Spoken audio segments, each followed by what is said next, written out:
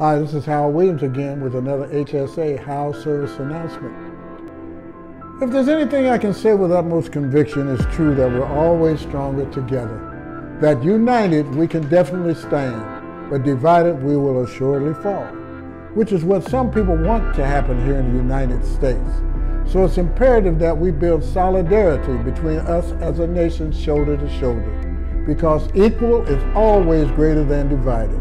And in this election year for our next president, and for any of your United States senators, congress members, governors, mayors, and other state, county, and local officials, we have to support those who stand for unity, not division. So don't forget to vote and wear a damn mask, please. This has been a House Service announcement brought to you by Vote and wear a damn mask.